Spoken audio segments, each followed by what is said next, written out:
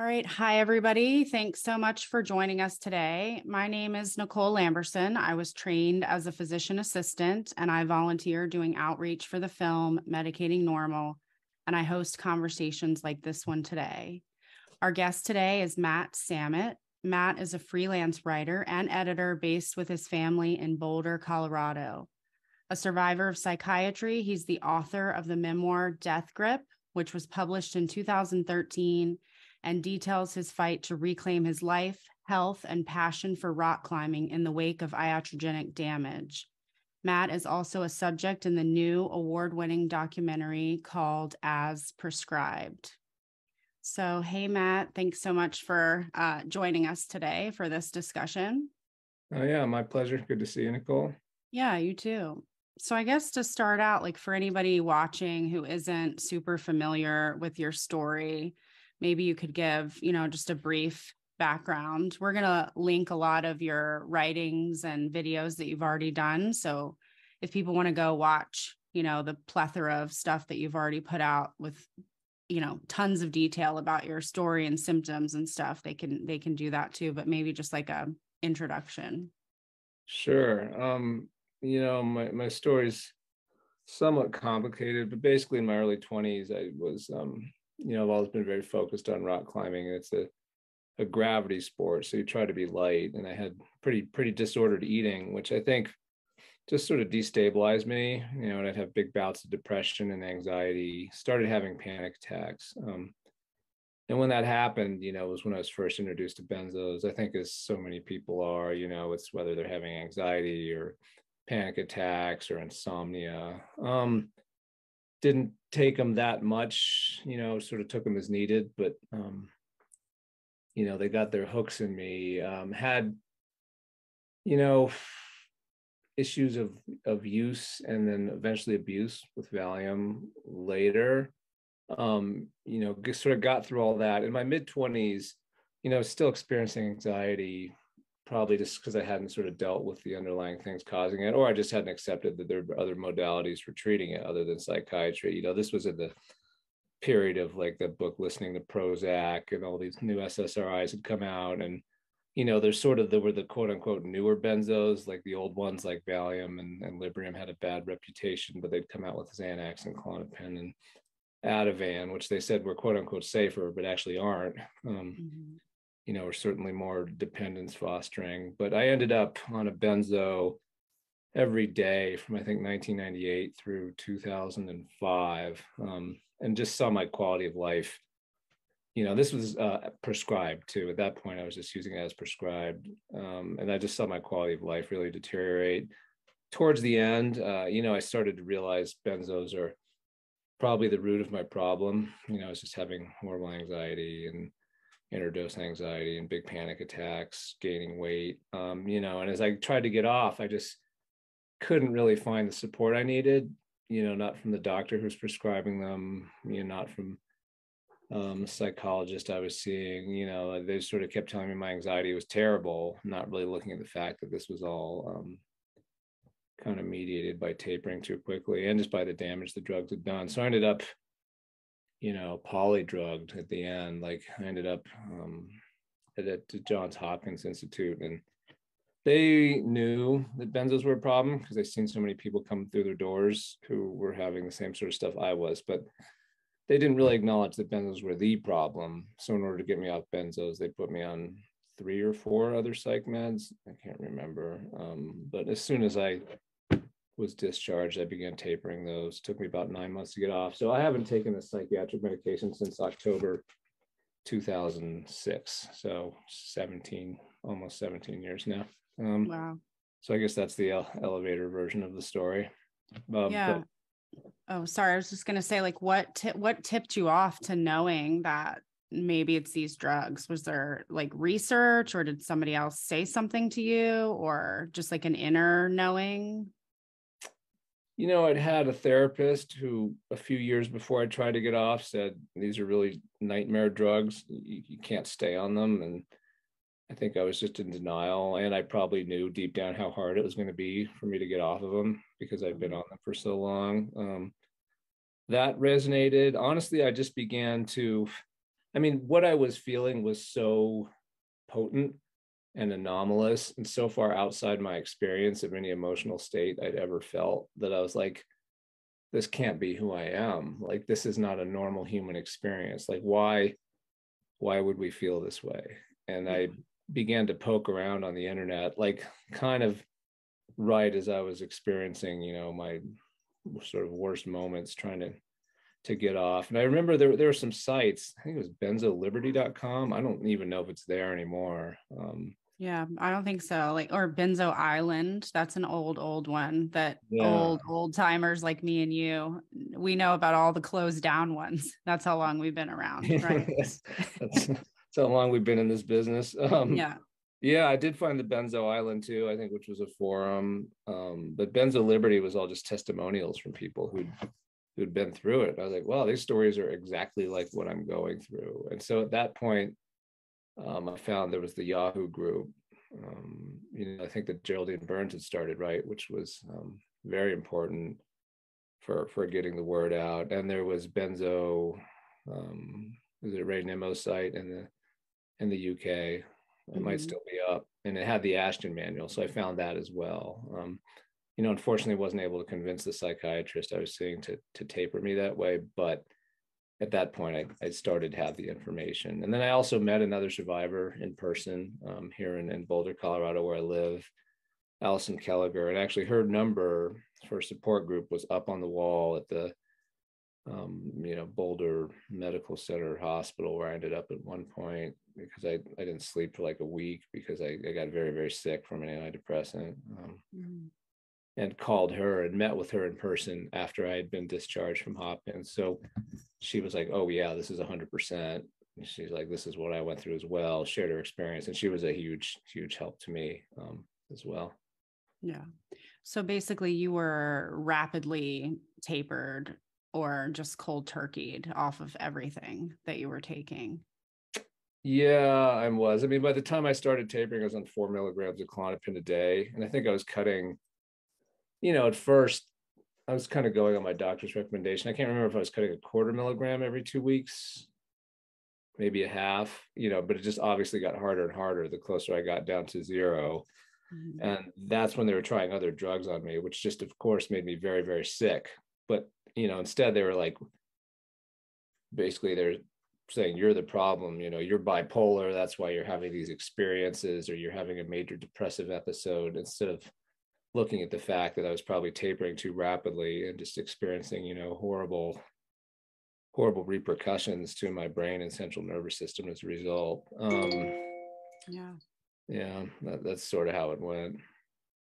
So then you decided at some point to write your story publicly. I think the first time you did it was your Beauty and the Breakdown in Outside magazine. Was that the first one? Yeah. Yeah, that's correct. I'd written a piece before that for Natural Solutions magazine, not about myself, but about Taryn Taylor, a woman in the Midwest who had gone through this as well and had had a horrible time of it. She was kind enough and brave enough to share her story with me. So I'd written about the subject, but the piece in Outside was about my first person experience. Yeah.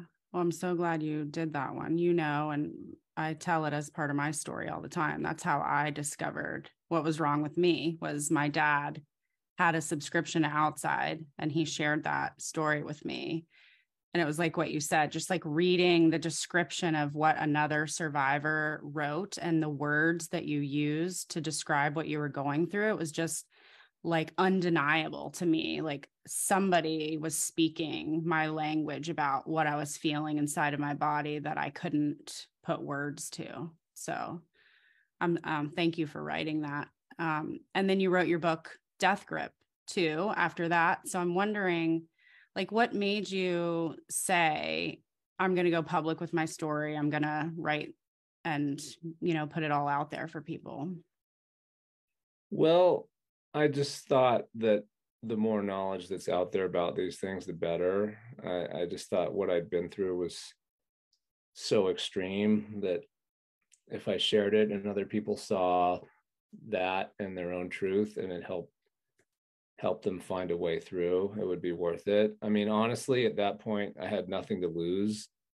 Like when you've been through a bad psychiatric medication withdrawal, you're not that scared of, I think, the things that you might have been beforehand. You realize what actually sort of matters in life. You realize how fragile we are. You realize that we're all in the same boat in terms of our fragility of our health. And I honestly had just been so gaslit by psychiatry. I was angry. I just felt like I need to tell my side of the story, even if there's potential exposure risk. I just spent that final year trying to get off medications, just being gaslit by them and polydrugged and not really being shown any sort of viable solution. And, I could see that wasn't going to change. So, maybe the book would help sway some practitioners' minds as well, and get them to start listening to their patients a little better and consider that, people's subjective experience of this actually is very real. And, even if it runs counter to what they learned in medical school, which probably isn't much anyway, they ought to start listening to people. Yeah. Yeah. Were there any like positives or negatives about telling your story? I mean, did you get any feedback from people from the outside piece or the book? Did you hear from any doctors like that you were trying to reach with your story? It's hard to say, right? Because so much of it's anecdotal. I mean, usually if people like something, they don't tell you, or they don't comment online. If they don't like it, you hear from them. You hear from them. Yeah. I've stopped looking at reviews and stuff years ago. So I'm not sure, but anecdotally, I know lots of people in the climbing community and people who've reached out to me through LinkedIn or sort of the benzo community and have told me that, reading it helped them. And some of them have included practitioners. I have friends who are climbers who work in the medical field who, paid more attention. I have friends whose children, experienced distress in their adolescent years who they've seen polydrugged and then have talked to me about what they ought to do. I mean, obviously I don't have the answers at all, but I would just share my experience with them. So yeah, I think it connected with people. Yeah. So more of telling your story, you filmed as a subject in the new documentary As Prescribed. And that film is in the festival phase, I think, of distribution right now. If anybody is interested in seeing it or learning more about it, you can go to asprescribedfilm.com for more information, and we'll, link everything below. But I'm just wondering, like, how was it filming, and has anybody around you seen the film and given you any feedback about it? Yeah, filming was great. I mean, it was a lot of fun to work with Holly Hardman, the filmmaker. I mean, she has been through this as well, which is what piqued her interest in it. She's a documentary filmmaker who'd covered other subjects in the past. So she obviously approached the subject with a lot of care and a lot of firsthand knowledge. And they filmed over a period of years too. I think it was 2015 to 2017 or something like that. So when she was filming me, I had a bad setback in 2013. And then, there were some underlying health issues that probably went with that I didn't really address until 2015. So I wasn't actually that well during a lot of the filming, especially at first, and then slowly getting better as she filmed. And some of that's captured in the film, even though I'm only in there briefly. But I thought it was nice that she spent a lot of time filming with all the different people in the film, so you can see how these things develop over the long term. I mean, obviously, I think that's one big problem with this benzo stuff is that, we present to our family or to caretakers or medical professionals in an acute crisis that often is best resolved through long-term solutions. And so people try to put these band-aids on. They don't see us get better. And then like I did, you get mislabeled or polydrugged. But if you look at how long it can take some people to heal and then follow them and then show that, and conversely, if you show people getting worse because they're being polydrugged or taking more and more benzos over the long term, I think it paints more of the story that needs to be told. And I think that's what's great about what Holly did, is just really putting the time into film over years with all the different people who are in the film. Yeah, I mean, you're right. It does take, it's not a subject that you can just cover with one visit. Like some of us go on for, years and years and years, and you really have to spend all that time with people to really capture the full story, don't you? Yeah, absolutely. So you mentioned the setback that you had, and you've written a piece at Mad in America about it. So we'll share that. But I'm wondering, do you feel like the setback, I think I heard you say one time it was as severe as the beginning and maybe even worse than, like your acute phase of the first part of your withdrawal? And I'm wondering if you think it's because it was actually as severe, or like you had been in it for so long that you were sort of off your coping game. And I'm just asking that because recently in my own situation, I agreed to do something that I haven't done in all the time that I was sick. And it caused me extreme distress. Like I was shocked at how unstable it made me in my withdrawal. And I was like, I haven't coped with like this level of suffering in so long, because I've sort of put myself in this bubble and like made my world really conducive to chronic illness, that I haven't like felt that horribly, horribly bad until I tried to step out of it and do something that I was like, oh shit, it's not a setback, but it was like a flare up or something. So I'm just wondering, in your setback case, like, was it the symptoms being so super severe, or was it your coping, or maybe both?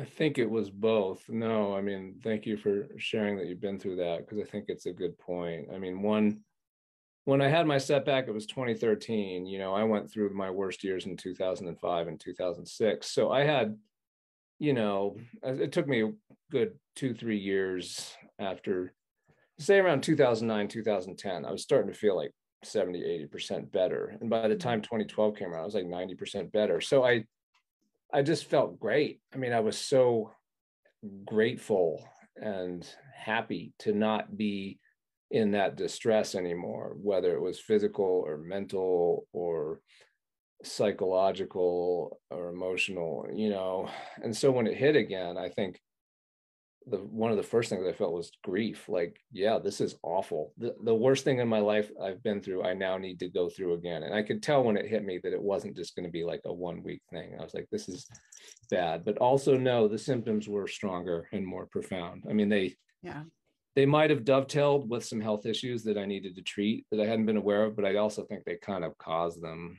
No, it was worse. Like when it hit me, it came on sort of slowly over a week, but then when it reached its crescendo, I just remember not sleeping and having these nightmares. And one nightmare, I had this nightmare that a witch had taken me and plugged me into the wall socket, and my body was just coursing with electricity from the socket. And that was just my nervous system. It had just been completely triggered, and, it was such a profound feeling within my body that my brain had taken it and turned it into this nightmare. So no, the physical symptoms were worse too. I mean, I don't know why, I have no idea, but they were bad. Sorry, my cat's freaking out behind me. That's okay. That's good. He needs the exercise, whatever gets him moving. Yeah. And so people are going to want to know, obviously, how, that setback was all those years ago. How is it today? I mean, it's been almost 10 years now. I'm a lot better. I don't think I'm as good as I was before it happened, but obviously I'm older, a little less equipped for rapid healing. But no, I lead a pretty full life right now. I mean, my main symptom now, as it kind of always was trouble breathing. Like, my torso just gets kind of rigid, and I hyperventilate to some degree. And I already had like a little bit of asthma, muscle tension and stiffness. But, there's a lot of things I can do now that I could not do early in this setback. I'm able to work I can be physically pretty active. I do yoga, I take long walks, I rock climb as much as I want to. For a while there was a real risk that if I pushed it too hard rock climbing, I could be very, very sick for days. Even in the heat of summer now, which is one of the triggers for me, I seem to do okay. I reel back the activity level a little bit, but yeah, I mean, I'm basically fine, but it also takes a lot of self-care. Yeah. There's not a day that goes by that I don't take a long walk or do yoga or climb or, I think for me, everyone's different. For me, a big part of healing has always been moving my body to sort of break up the symptoms and the rigidity. So, yeah, I think I'm pretty well. It'd be nice to be able to breathe a little better, but and I've had doctors say you have asthma and here, take this, and I have like a little inhaler with me. But at this point, all of us, I think, who've been through this are always sort of wary of doctors and things like that. So I just try to heal it myself. Being protracted, myself and you were kind of like the stories that nobody wants to hear. We're the people who scare people, even when you say things like, you live a full life and you're mostly better. I think because people want maybe to hold on to the hope that it like will completely go away, that it'll be 100% better. And then there's this, fear, of course, when you're in the height of it, the most severe acute parts of permanence, that word is thrown around in the communities all the time. But I mean, what do you say to people who are afraid of that? Like, oh, but, Matt still has like this or this left. I mean, does it get to a place though, where it's like good enough, where you can accept that and you're just happy to be alive and functioning and it's not on your mind 24/7? Oh yeah, I've certainly reached that place. I mean, I don't think about it. I mean, at this point, it's been going on so long, and you I'm sure you're living this as well, that you don't really notice it. Like, I don't really have the old me to compare myself to anymore. And I think maybe that's what happens when people are acute. When you're acute, you could still probably remember pretty good health, or you were taking the benzos and every time you took them, you felt normal for a few hours until they wore off. So you have that benchmark. I mean, for me, it's been so long since I've had the pre-benzo benchmark that I don't remember. I mean, there's things I used to do that I miss. I used to go trail running and I used to go up in the high mountains, but because I can't breathe well, those things are kind of off the menu for me. But again, I don't grieve my old life at all. I mean, I think one thing that I've learned through all this, and I think one thing that you just learn as you get older, is that you're not guaranteed good health for your entire life. You're not guaranteed ease and peace. Like, there are things that are much worse than benzo withdrawal, chronic fatigue syndrome, which does a lot of the same things we experience and might not ever get better. I mean, there's cancer, there's, having a terrible accident and then losing the use of your limbs. I mean, there's so many things that can go wrong that can change the trajectory of your life. And I guess, it's hard when you're acute to not focus on that and worry about permanence. And then as you get better, I think everyone naturally sort of evolves and has more acceptance. But it just seems like, okay, even if you and I are quote unquote the horror stories, I mean, look at us. We're sitting right here right now having a normal conversation. Like, no one's climbing the walls, no one's freaking out. We're both very far from the acute phase of withdrawal, and we're both functional human beings, albeit with limitations. But again, I think that's life, right? I mean, the miles accrue, and benzos put hard miles on the chassis. I guess that's how I'd look at it. Yeah. I guess it's just kind of the acceptance process too over time. Like, as you're doing this, you kind of realize, but what choice do you have? I remember very similar something to what you just said in the beginning phases of this, when I was kicking and screaming and in the, like, I'm angry and this is unfair phase. My dad said similar to me, like, nobody's guaranteed a good life. It's like it's not guaranteed. And this is just part of what you're faced with, unfortunately, and I hated him in the moment for saying that. I was so pissed. But as you get further, into it and you accept, and all of that rage kind of just dissipates, because it's exhausting to be angry 24/7. You kind of just move into that place of acceptance, and it is what it is, right?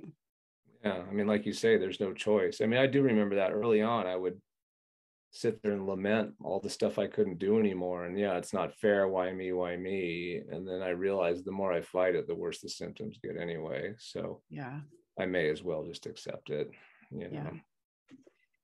So you wrote a lot from 2012 to 2015 for Mad in America. And I love all of your writings. If anybody listening hasn't read any of those, you should, and we'll link them.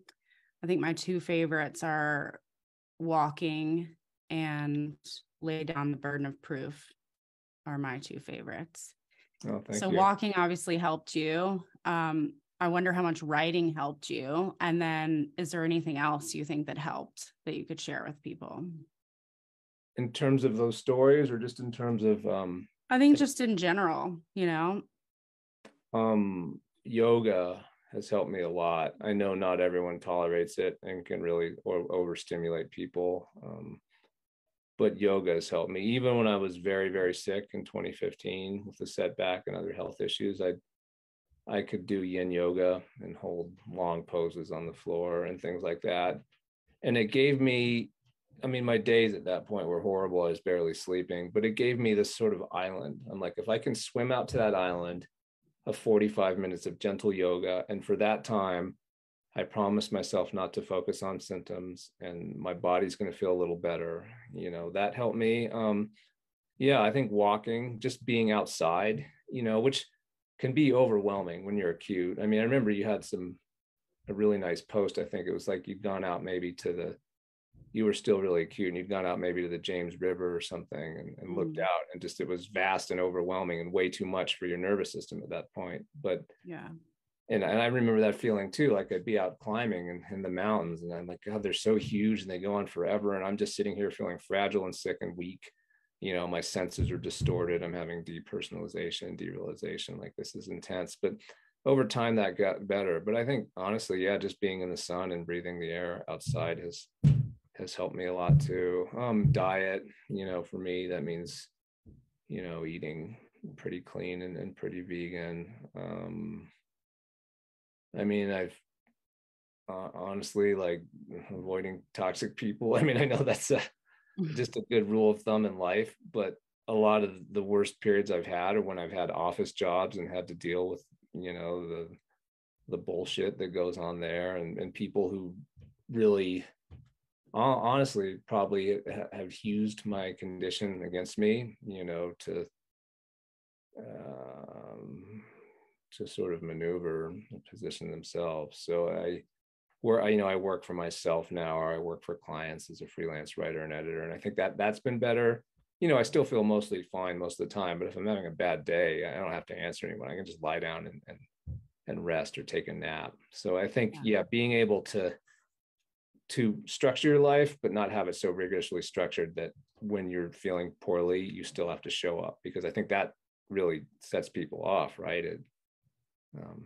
Yeah.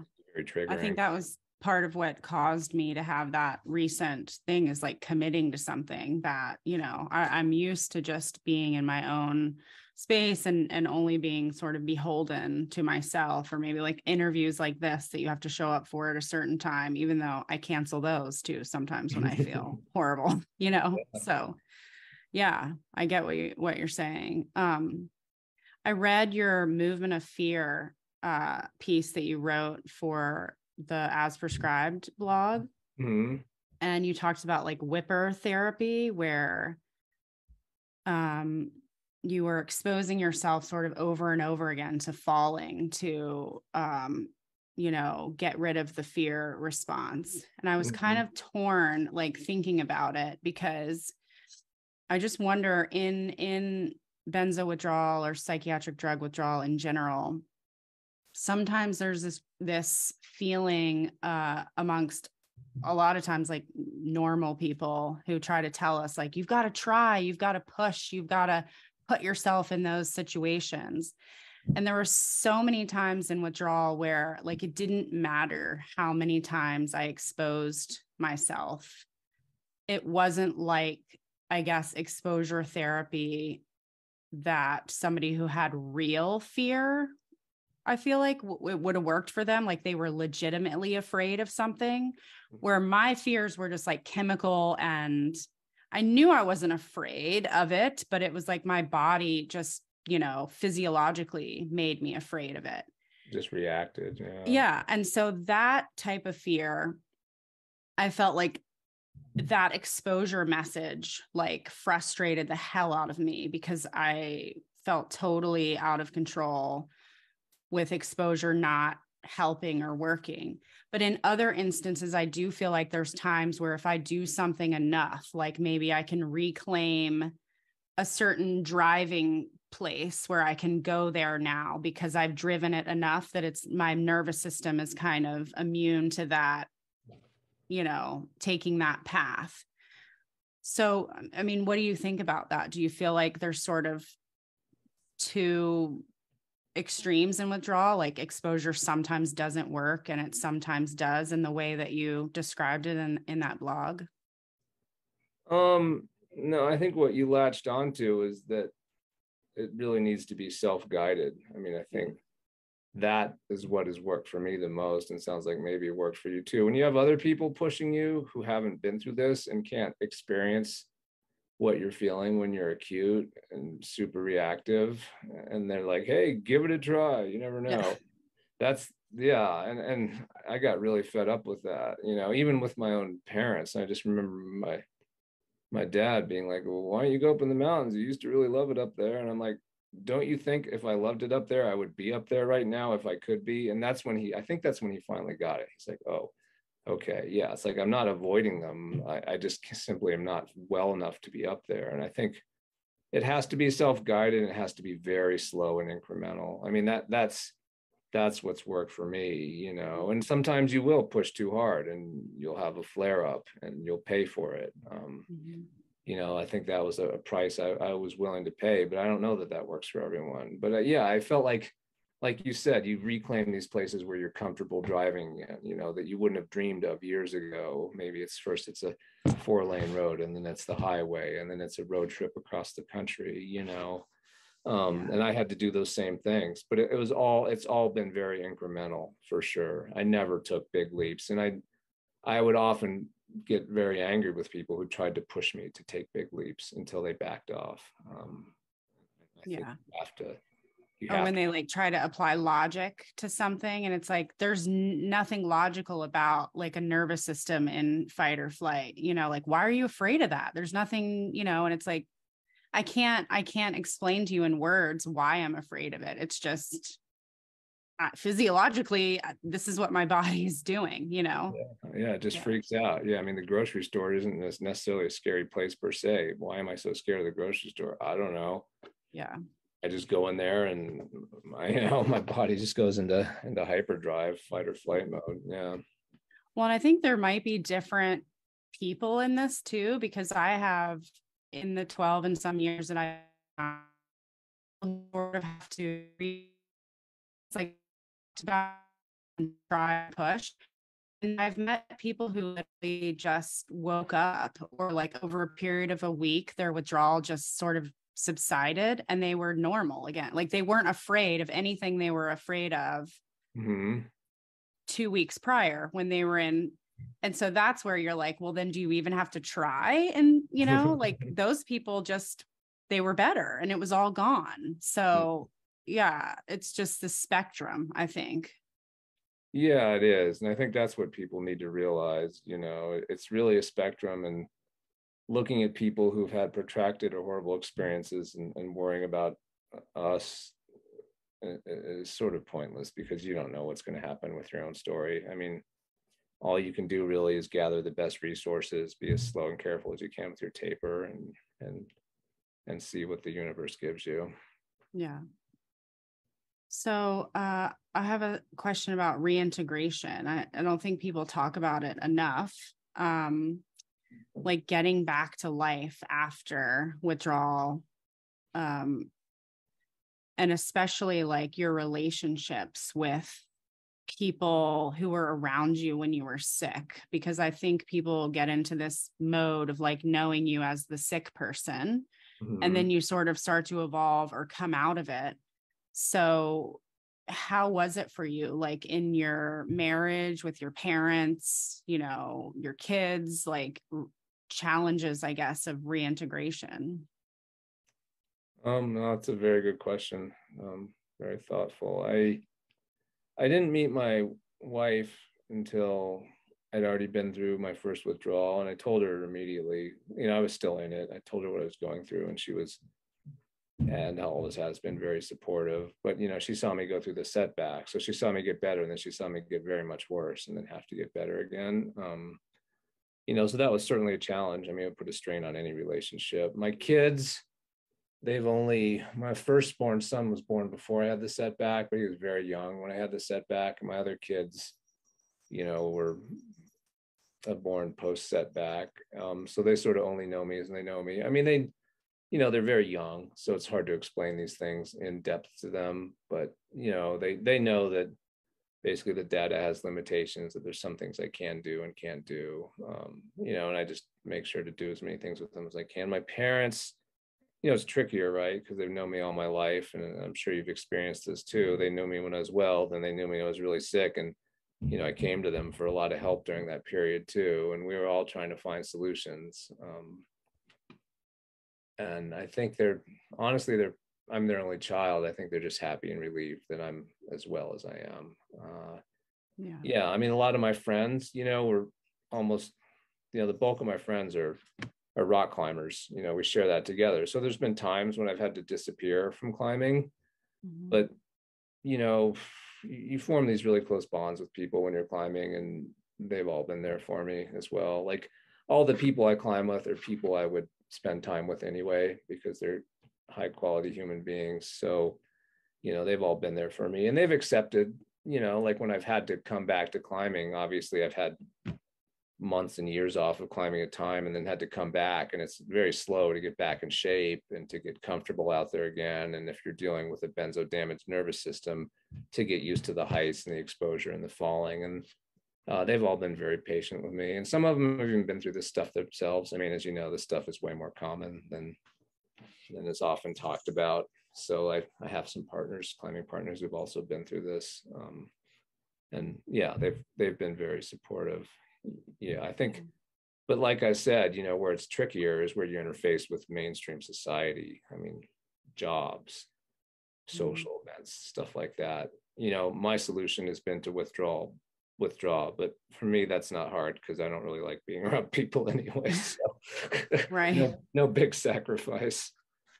Yeah, it's like this feeling kind of like you can't win, because you want to go and do things, but at the same time, you don't want to go and do things. And then you want to be invited, but you also don't want to be invited. Like, I've felt resentment for being invited and not invited. So it's like the people can't win either way, it's like, yeah. But yeah, I can just imagine, fully getting back to life. But it's good that you've had, really great people, it sounds like, around you, and empathetic folks in your corner. Yeah, I think it's helped. Yeah, I mean, like you said, I mean, probably some of it too is people who love you but are just confused too. Like, why does Nicole come sometimes and then not others? And they're trying to figure out too, because you just look like you, right? You look the same. It's not like you have a broken leg where you're like, I got to stay home, I have a broken leg. So yeah, and you try to explain it, but no matter how many times you try, it's like it doesn't seem to take. Or like most things with sickness, people expect something to be like short-lived, and you just heal in this linear fashion, like from a cold or flu, or like you're so ill with cancer or something that you die. But we just kind of hover around in this middle thing that's like, for years and years and years and years, you just slowly are kind of sick and getting slightly better a little bit at a time, and people don't have a frame of reference for that. They don't understand, No, they don't. I mean, the pandemic's been horrible, but one thing that emerged, right, is that long COVID, and maybe people will start to understand more about chronic lingering and kind of inexplicable syndromes like this. I mean, right, there's people that have had the virus that a couple of years later still dealing with weird, funky stuff. Maybe they'll have it for the rest of their life, maybe they won't, but perhaps this will help, build more empathy as well. Yeah. So I wanted to ask about your DPDR, or depersonalization or derealization or dissociation for people who don't know what it is. I'm just curious, like when it started to go away for you, did you notice it like suddenly went, or was like it a slow thing where you sort of started connecting back to reality again?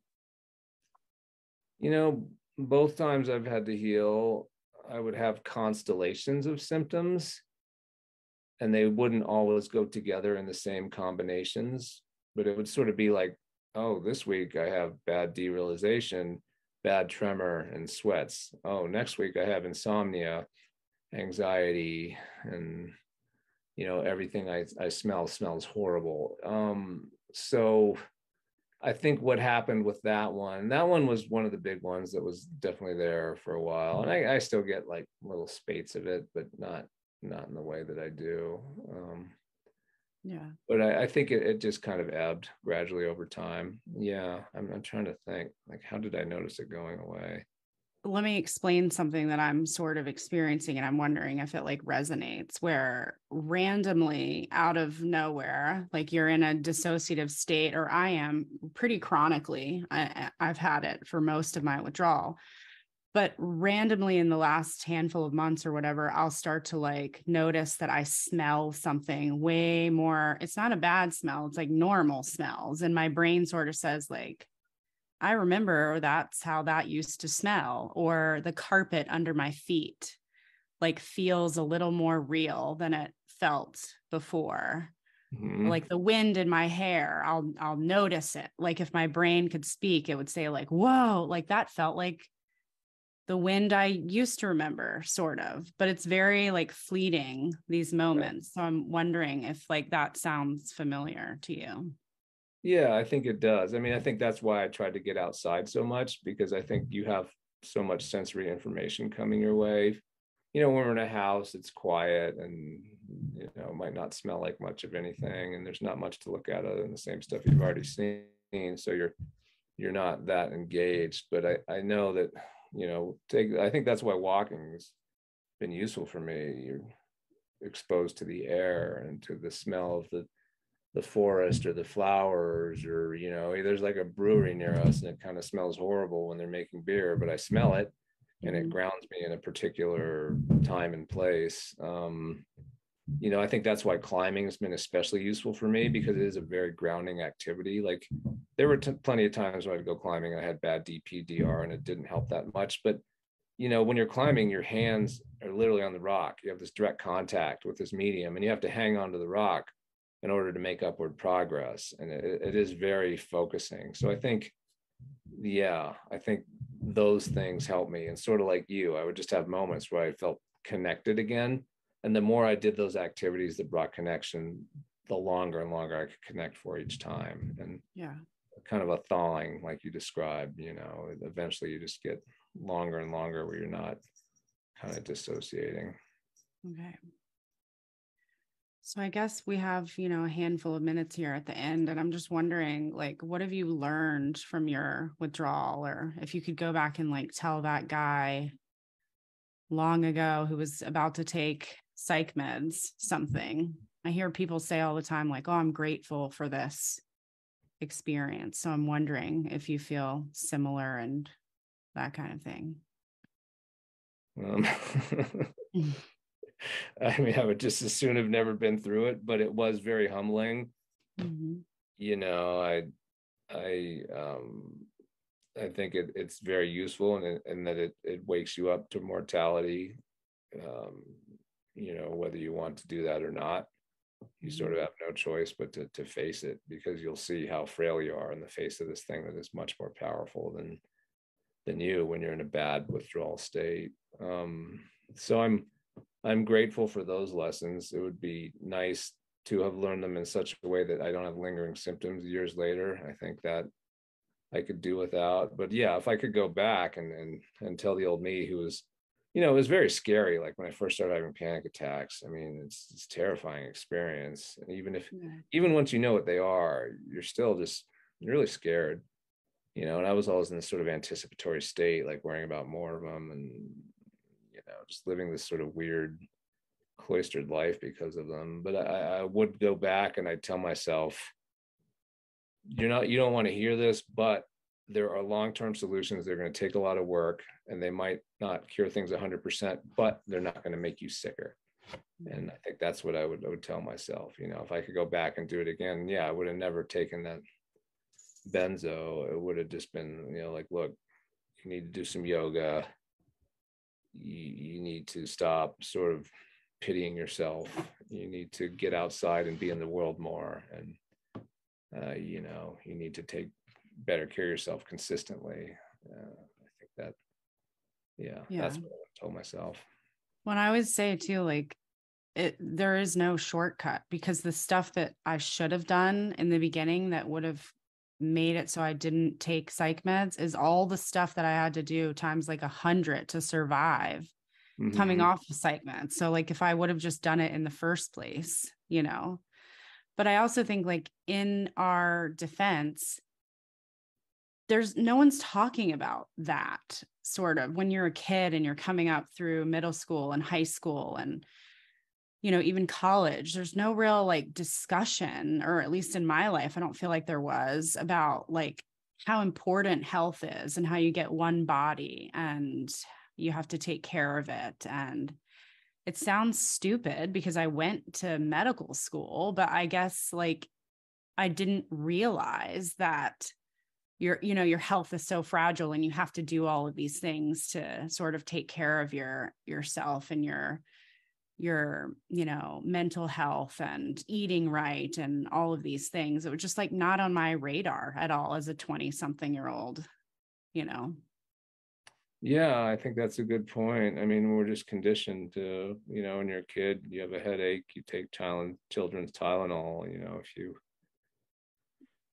If you break your arm, you go to the doctor. I mean, obviously you got to go to the doctor for a broken arm, but I don't know. I mean, honestly, is there even a job that's someone who helps people in that way? I don't know, other than life coach, are there people out there? I mean, there's lots of people you can go to that will help you address the things that need to be addressed. You can go to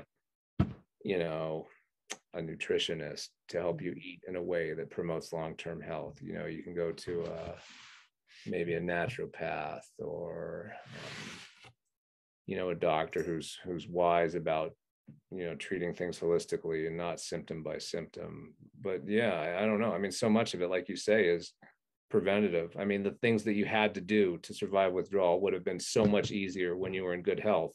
But at that point, there was no one there to tell you to do them. And who is that one person who sort of shows you the way? I don't really know. I don't know. Well, I guess that's kind of the lesson, like you have young kids, that's something you can do for your children at least. But then everybody I tell that to, who I know that has kids, say like the last person that kids want to hear something from is their mom and dad. Oh, yeah, they don't listen to us at all. Yeah. Right. Like, would I have listened, Yeah, you would have done the opposite, right? Because it's coming from mom and dad. That's the problem. Yeah. I mean, maybe they'll get older and start to realize that I at least have a few things of value to say. But right now I can barely get them to pick their jackets up off the floor, Yeah. Much less consider a life plan that involves not taking poor care of themselves. Yeah, I hear you. Well, I guess to close, maybe a good last question is, I mean, I feel like, you've been around longer than me, but looking around, like, I feel like the needle has really moved since the early days. Like when we first were around, there was like one YouTube video. I remember it was like not much at all. And now I feel like we have stuff to share on Medicating Normal social media constantly, as far as this topic goes, and people being critical of psychiatry and withdrawal, support and information. So I guess, there's some hope, but really, the people, I guess, who need hope the most are the ones who are like in the early stages or in the thick of withdrawal. So what message would you have for them? What would you like them to hear? My message would be to hang on no matter what. I think that's the tragedy of all this, right? Is that folks like you and I have been around a while. I've seen people take their own lives because of this. And it really is temporary. I mean, you might get 100% better. They might have been 1 month away from being 100% better. To just say, just don't kill yourself. I think that's the big one. Like, if you've endured it so far, it's probably not going to get any worse. So you've shown that you have the strength to endure it. So just keep enduring. I mean, it sucks. It's horrible. You know, white knuckling is horrendous, and the symptoms can be, you know, completely horrific and life altering. But I do know that both times I've been through this, I have come out on the other side, and both times I've come out to a life that I love and I'm grateful for, you know, even with its limitations. So I would just tell people that, don't check out. Yeah, that's my same spiel that I say. You know, people say, how did you do it? You know, and I just say, I honestly don't know. It's just stringing enough minutes together until they add up to something, you know.